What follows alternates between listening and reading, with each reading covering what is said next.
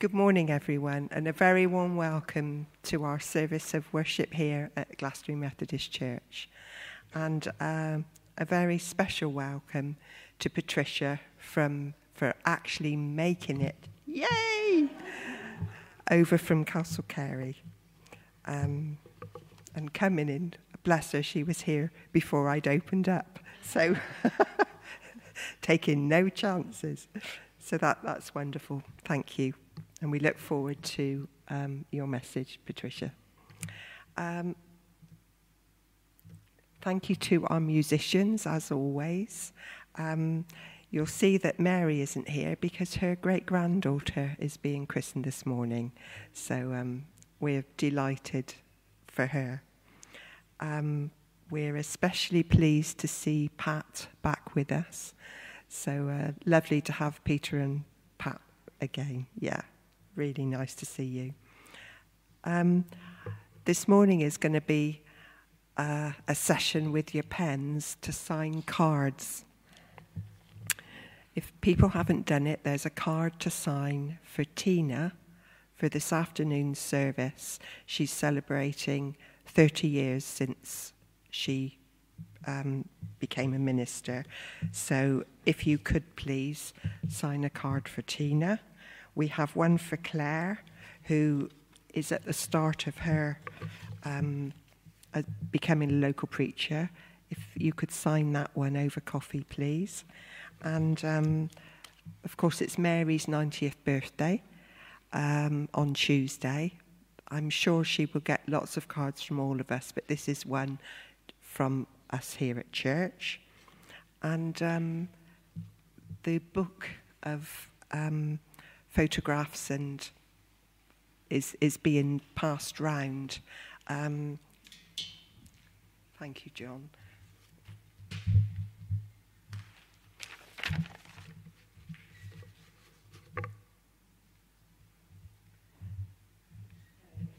This is one for Mary. I'm sure lots of people have already signed it. It's got lots of photographs and her journey here from when she came 58 years ago, right up until this year, which is fantastic. So thank you to everybody who's provided photographs, and to Angela and Mary, whose idea it was and who've put it together. They've done a wonderful job. Now we know we've got the template now, haven't we?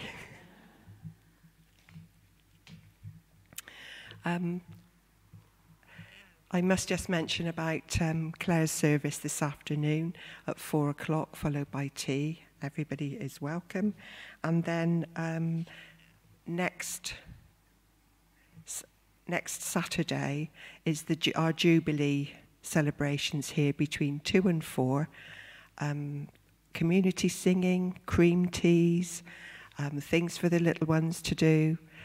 The church is going to be open between 2 and 4.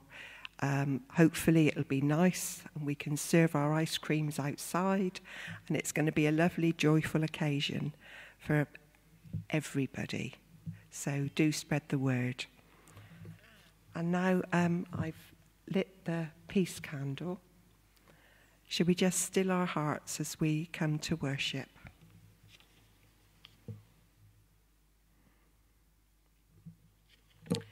Dear Lord, may we feel your presence in all we do today, to be calm when we feel anxious, to be strong when we feel weak, to be gracious when tempted. And when the day is done, may we feel at peace in your presence. Amen. I'm really sorry I've forgotten. Thank you from Mary.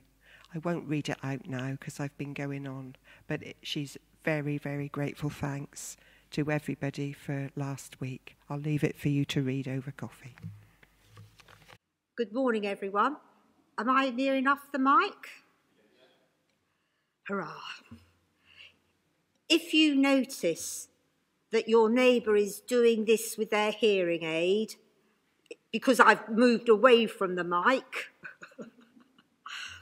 or because I'm not speaking up, put your hand up and something will be done. I'm not sure what, but something will be done about it. Yes, just make sure. I mean, you might actually wish to switch off, but that's a choice. So lovely to be back with you all. Thank you for having me.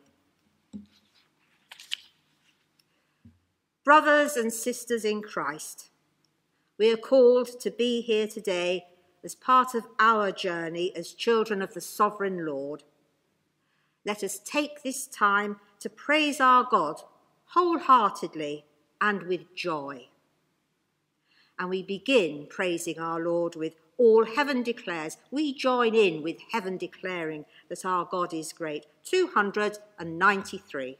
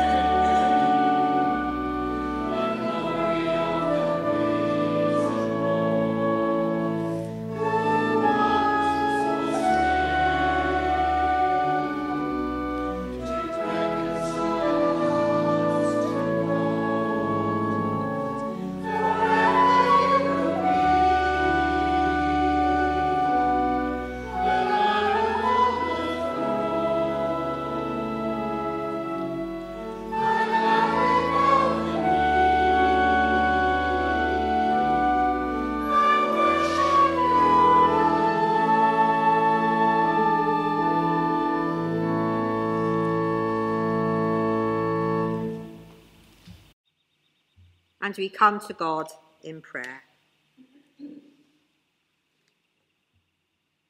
Eternal God and Father, by whose power our Lord Jesus Christ was raised from the dead, with the whole company of your people in heaven and on earth, we rejoice and give thanks that he who was dead is alive again and lives for evermore, that he is with us now and always, and that nothing can part us from your love in him, that he has opened the way to your kingdom and brought us the gift of eternal life.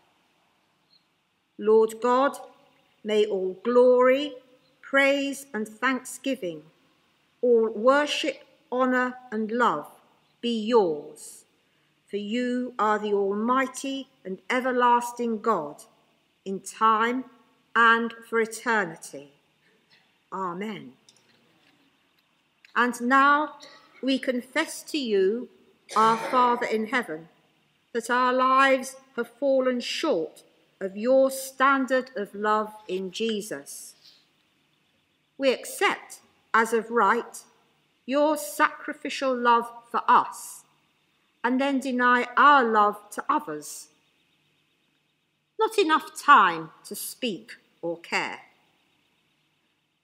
We remember the hurts inflicted upon us and in petty revenge ignore the needs of others. We see our needs only and do not appreciate that we have riches to spare. Riches so great that there is enough for all. We recognize our selfishness and we are sorry.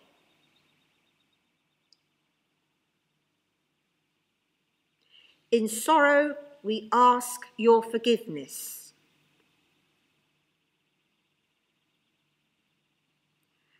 And we remember, Lord, you are a God of mercy, and we know that we are reconciled to you through Jesus Christ, our Lord and Saviour. Amen. And we join together in the prayer that unites Christians, children of God, brothers and sisters of Christ, in time and in geography. Our Father, who art in heaven, hallowed be thy name. Thy kingdom come, thy will be done, on earth as it is in heaven. Give us this day our daily bread, and forgive us our trespasses, as we forgive those who trespass against us. And lead us not into temptation, but deliver us from evil. For thine is the kingdom, the power, and the glory, for ever and ever. Amen. We come to that part of the service called the Word. So we're asking God now in our hymn to help us to learn from his word, number 501.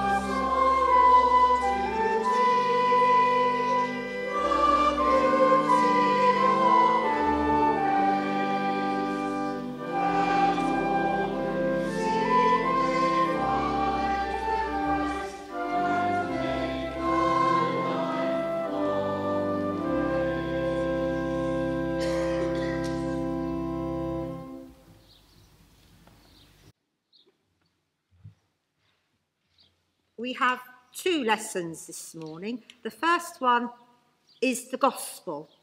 Jesus praying for us in the future as well.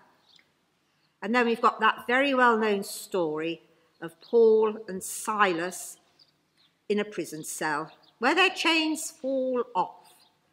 A really good favourite, I think, that one. So thank you, readers. So the first lesson from John chapter 17, verses 20 to 26. I pray not only for them, but also for those who believe in me because of their message. I pray that they may all be one. Father, may they be in us, just as you are in me and I am in you. May they be one, so that the world will believe that you sent me.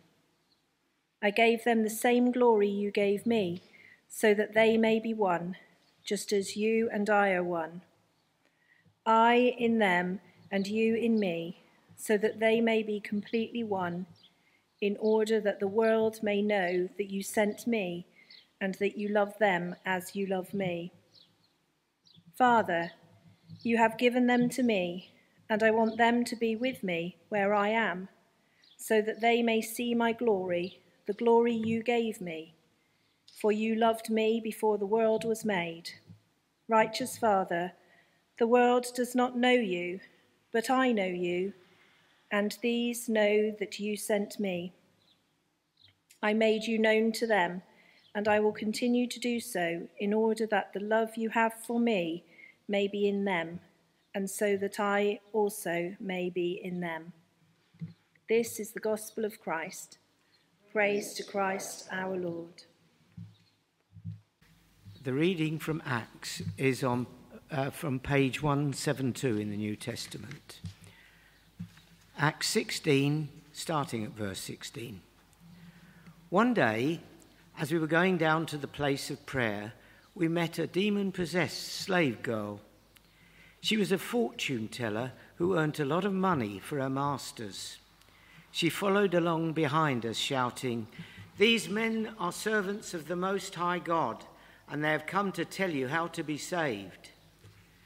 This went on day after day until Paul got so exasperated that he turned and spoke to the demon within her.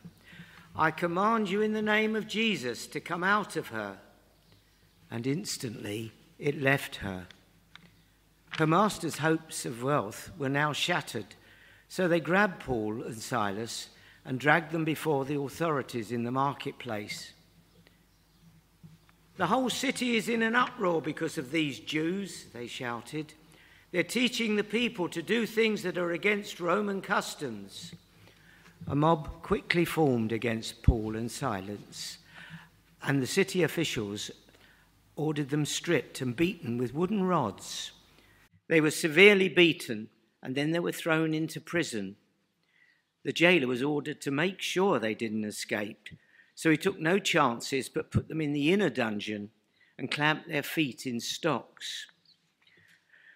Around midnight, Paul and Silas were praying and singing hymns to God, and the other prisoners were listening. Suddenly, there was a great earthquake, and the prison was shaken to its foundations. All the doors flew open, and the chains of every prisoner fell off. The jailer woke up to see the prison doors wide open. He assumed the prisoners had escaped, so he drew his sword to kill himself. But Paul shouted to him, "Don't do it, we're all here." Trembling with fear, the jailer called for lights and ran to the dungeon and fell down before Paul and Silas. He brought them out and asked, "Sirs, what must I do to be saved?"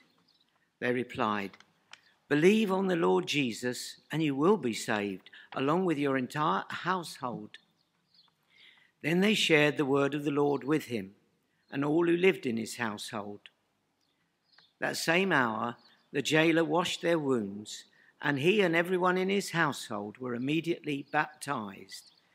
Then he brought them into his house and set a meal before them. He and his entire household rejoiced because they all believed in God. This is the word of the Lord.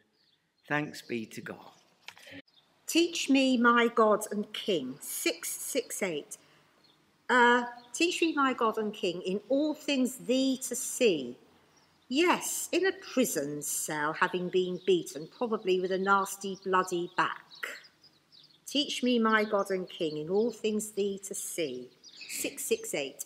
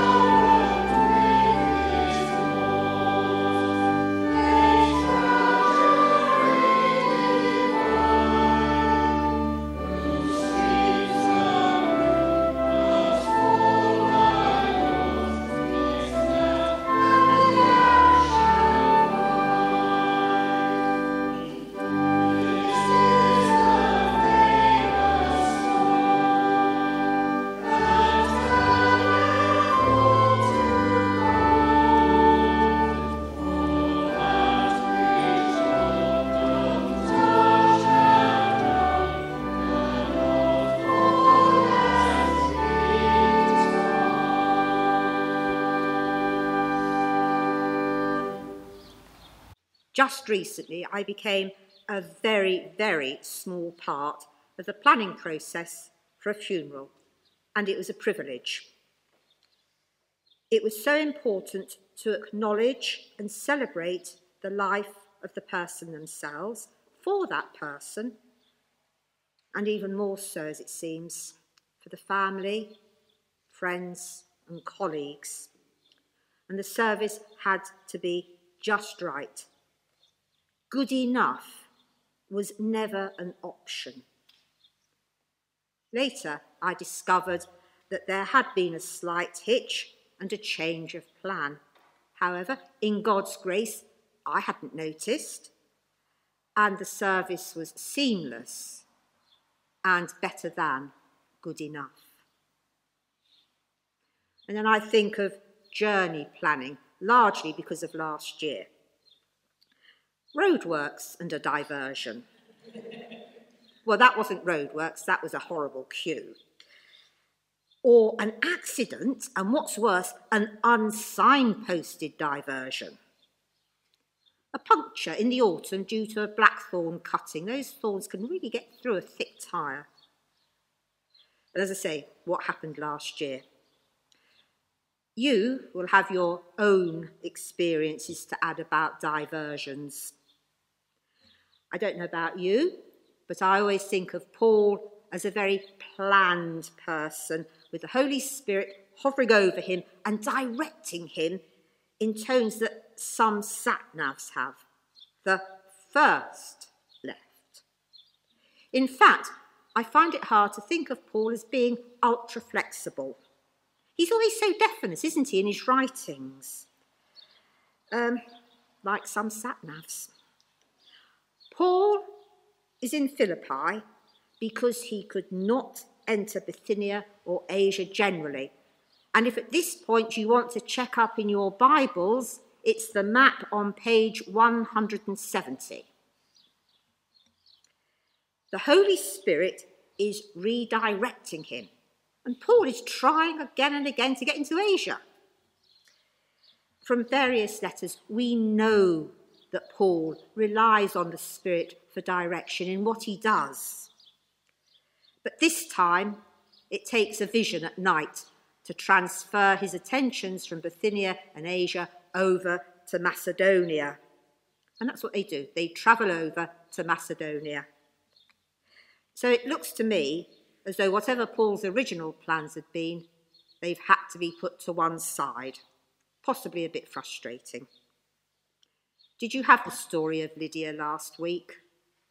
No, we didn't either, but you all know the story of Lydia and her companions turning to Jesus. They'd known about God, but this is Paul making sure they knew about Jesus as well.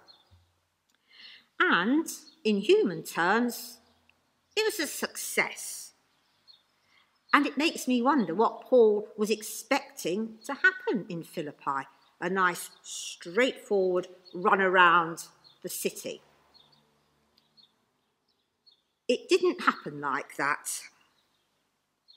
We do not know what freedom that slave girl had in her wanderings around the town, the city, but she certainly managed to follow Paul and his companions, and the oppressing spirit within her kept crying out, hailing the evangelists as servants of the Most High God.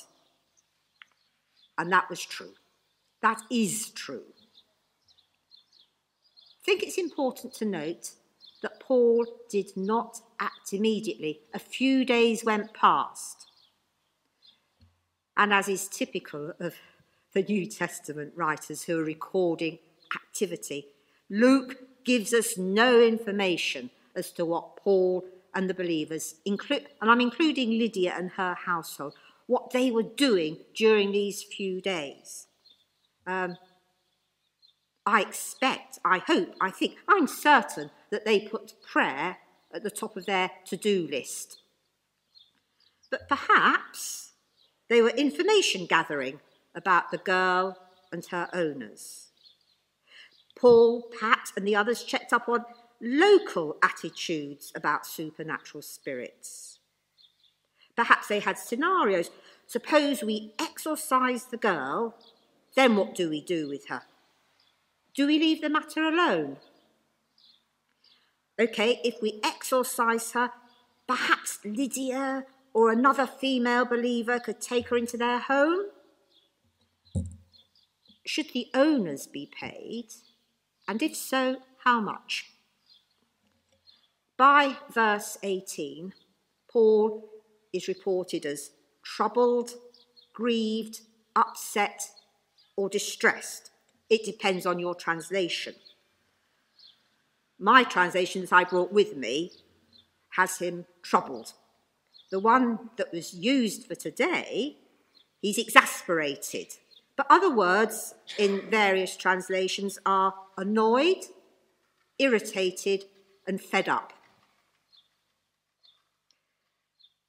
The whole episode is looking like a major incident on a motorway, taking up time that was supposed to be spent on preaching and teaching.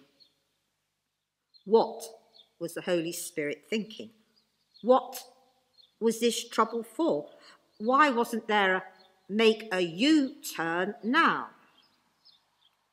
In the end, Paul could do no other than relieve that poor young woman of her burden. We do not know what happened to her next. I don't know whether you've got passages where you want to take it up when you get upstairs, arrive in heaven. Now, what happened to? But as woke 21st century citizens, we may hope that the youngster was rehomed, possibly by one of Lydia's household, as possibly planned in the days leading up to that exorcism.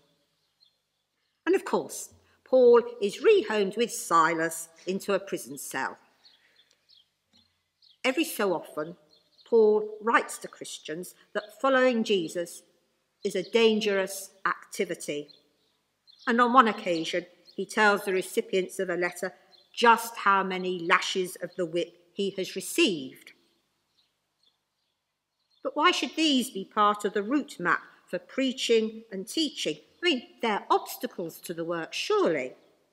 Oh Lord, why do I have to be beaten up?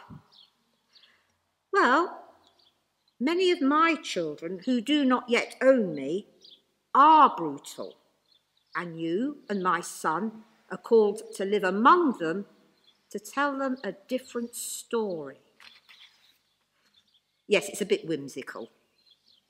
But is this where we are called again and again to look for the positives? And we know what the positives are in this part of Paul and Silas's experience. A whole family comes to know the Lord God through Jesus Christ, and because of the faithfulness of his servants, Paul and Silas. We can rejoice with Paul as we find that this diversion from the people-planned route is so spectacularly wonderful. Well, who knows what the Lord has planned for each one of us? The politician Michael Heseltine had his future planned meticulously, and the last entry on his sheet of paper was becoming Prime Minister. I don't know that he'd actually dated any of these steps in his progress, but Prime Minister was there at the end. Did he become Prime Minister? No. Florence Nightingale's mother had planned a life of social success for her daughter. Florence was intelligent, well-educated, and she was attractive. Nope, that didn't happen either. And the last one with Thomas Bernardo, who knew he was called to China, and that's why he was doing the work he was doing until it was time to go. He wasn't ever seen in China, but we see his work today, as we do Florence's. I think that we're called to be flexible, having once said yes to the Lord. If I return to my roadworks and road traffic accidents and the like, we do see the need to slightly or wholly alter our journeys. And very occasionally, our destinations. Paul did not manage Bithynia, but he gained Macedonia. What we need to know is that God, through the Holy Spirit, is working on our route all the time. And if you like, when things are not quite just so, he recalculates, and we have to trust him, like Paul and Silas. And now I want to return to that slave girl, perhaps include the man crippled from birth who begged at the gate beautiful, and others who were healed and did not appear necessarily to have family. This healing is a huge change in their lives. I wonder what it was like for that youngster or the man whose demons went into the Gadarene swine. I wonder what it was like for them to be alone in their own minds. I wonder what it was like for those blind people who had heard the voices and had got pictures of the faces, and then they could see them. Those of us who've been radio listeners have got pictures in our heads for the voices, and then we see them on television and it's quite different. And possibly the same with our blind people. Today, in many parts of the world, including what we might call the developed world, there are people with physical disabilities who are used as money makers, that is, beggars, by their families, or owners, people to whom they belong. And when the means of healing or some form of mending comes into contact with the person with difficulties, then the financial beneficiaries resist with all their might. Or having lost one beggar, they go and find another. And unfortunately, it is entirely possible that the Philippian girl was sold by her family or snatched from another area altogether. And depending on your prayer notes and what we see on television and hear on the radios and read in the newspapers, we know that it is happening today. Now, I hadn't intended this sermon to be one that concentrates on social justice, but I've been diverted for at least a paragraph.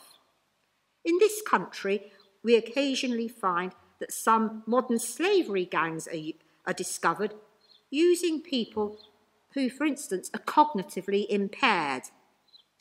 And they have no protection from friends or family. Indeed, some of them will have been sold by their families. And this is without going to places where sometimes injuries are inflicted on the victim to make them more pitiful and financially worthwhile. What do we do? Well, first of all, we need to be aware that it's happening, not just elsewhere, but here. We speak up. We make a noise about it. We advocate. We find out what it is that's going on, and we speak with knowledge. We might join an appropriate group. We persist. We pray, and the praying is something we can do every day. We have to take notice. Which does bring me back to today's reading and the first verse of that small portion from John. My prayer, says Jesus, is not for them alone, the disciples. I pray also for those who will believe in me through their message. When I think of that girl in particular, I am relieved, thankful to realise that Jesus was praying for her decades after his resurrection from his place in the heavenlies. It does not relieve us of our responsibility to pray for others, whether or not we have a particular connection to that person. There is no way in which we can say, "Am I bothered?" when we hear, see, read reports of disasters, natural or otherwise. Equally, we should be worried and concerned when we think of those, for instance, whose savings have disappeared due to recession or the fraudulent behaviour of others.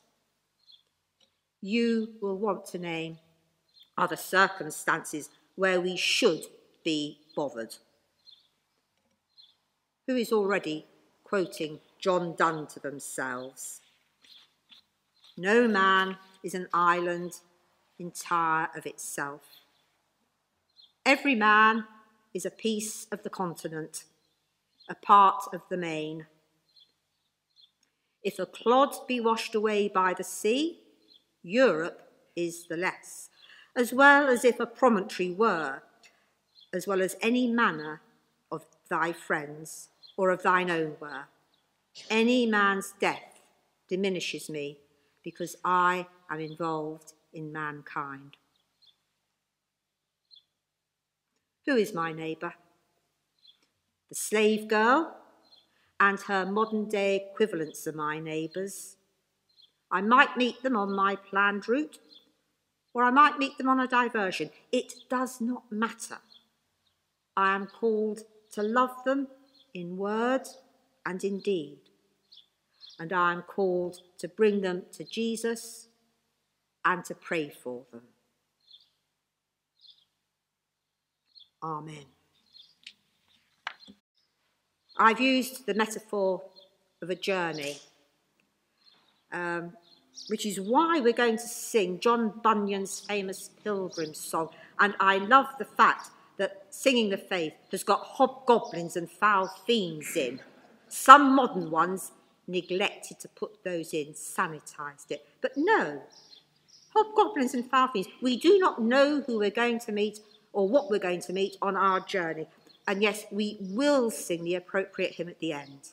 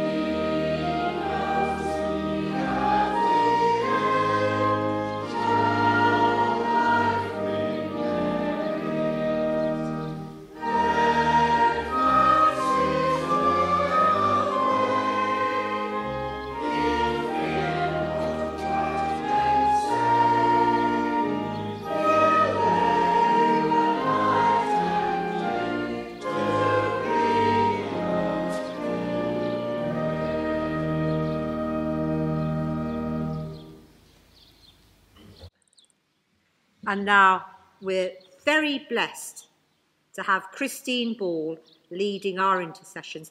Thank you, Christine. As we remember, Jesus returned to his Father on Ascension Day, last Thursday. Our first prayer is on that theme. Let us pray. Lord Jesus, we remember how you returned to your Father on the first Ascension Day. Although we cannot see you with our eyes, we know that you are still with us, as you promised always to be. We thank you for being our constant friend. Help us to remember that you are near and that you will never fail us. Help us to come to you when we are frightened or disappointed. And may we remember to tell you about our joys as well as our troubles.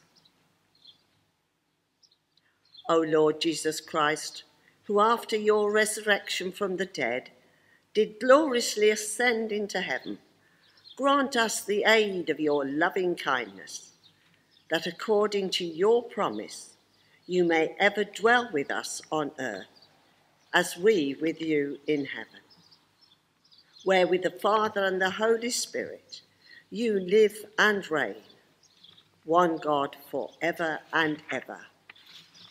Amen.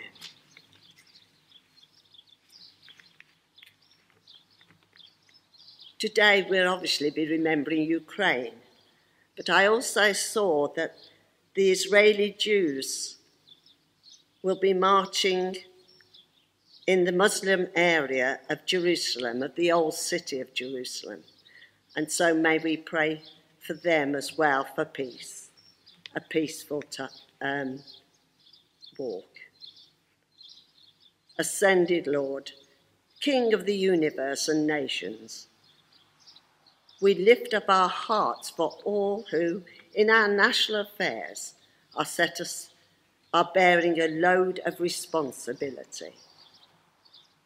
In my praying, help us to set aside our political views, that with dispassionate sincerity we may pray for them as men and women. In all their ways, grant them sincerity and a desire to act in the highest interests of our dear land.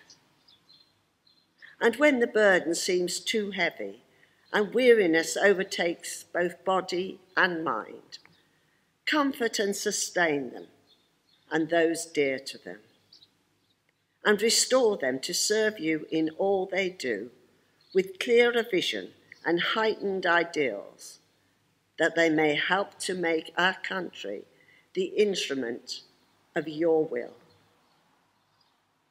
We ask it in your holy name, Jesus, our risen, ascended and glorified Lord.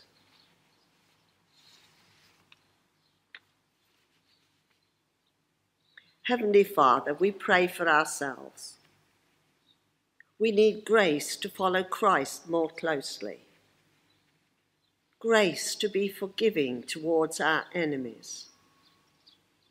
Grace to save us from self-pity when life's disappointments and sufferings come.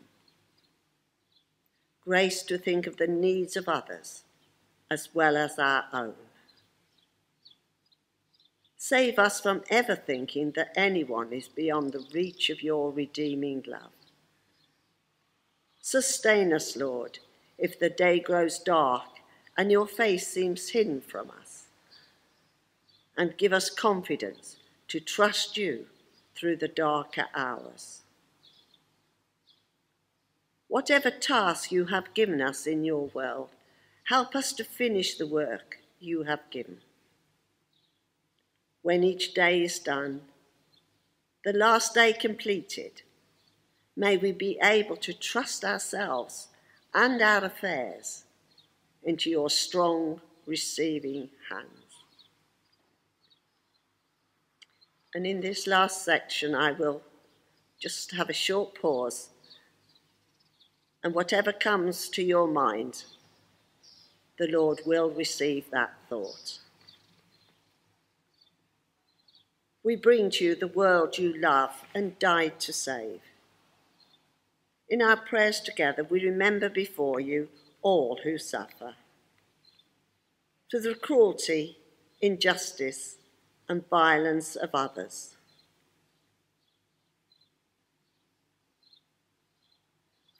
Those in prison because of their own wrongs or the wrongs of others.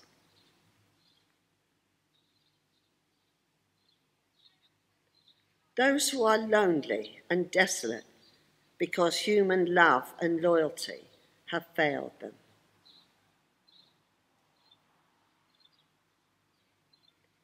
Those who are dying and all who watch with them and feel inadequate to help and support them. We commend to you all who seek to uphold the law and who strive for justice and human rights. All who care for the poor, the dispossessed, the outcasts of society.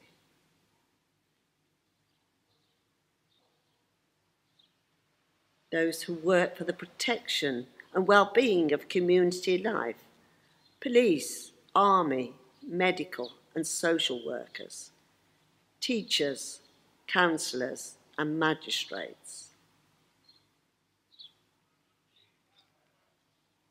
All who bring the good news of the redemptive work of Good Friday and the immortal victory of Easter Day to a confused and lost world.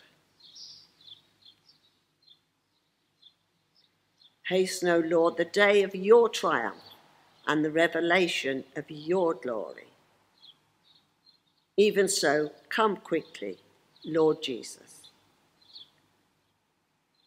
We pray all these prayers in the precious name of our Lord and Saviour, Jesus Christ. Thank you, Lord, that you hear our prayers and answer. Amen.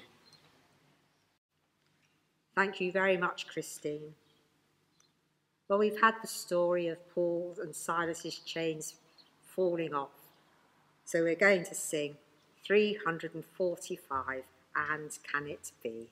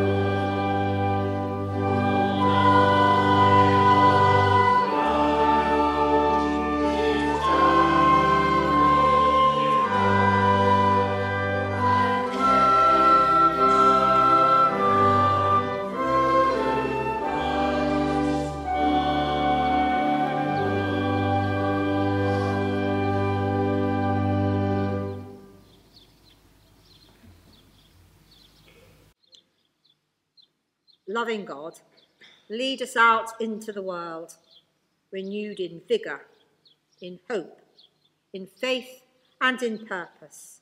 Send us back to live and work for you, sharing your love and living your life.